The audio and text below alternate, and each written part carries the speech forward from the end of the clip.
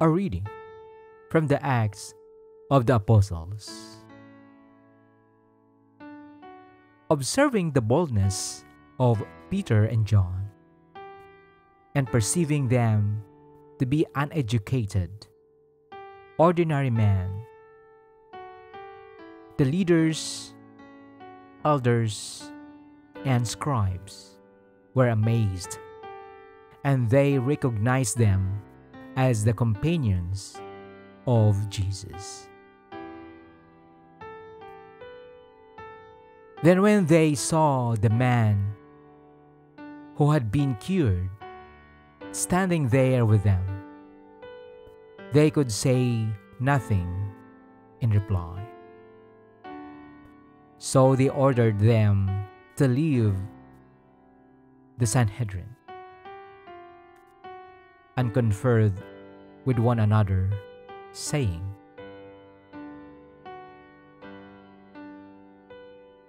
"What are we to do with this man? Everyone living in Jerusalem knows that a remarkable sign was done through them, and we cannot deny it.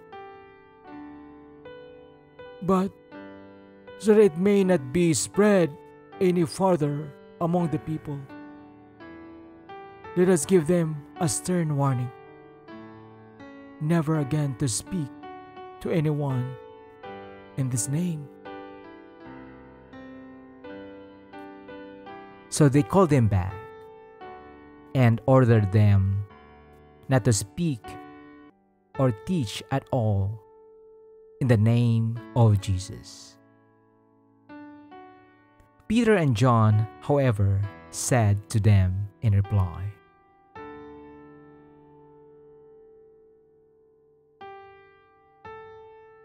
"Whether it is right in the sight of God for us to obey you rather than God, you be the judges.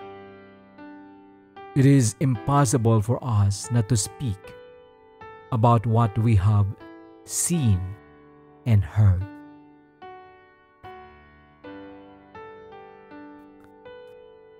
After threatening them further, they released them, finding no way to punish them, on account of the people who were all praising God for what had happened. The word of the Lord.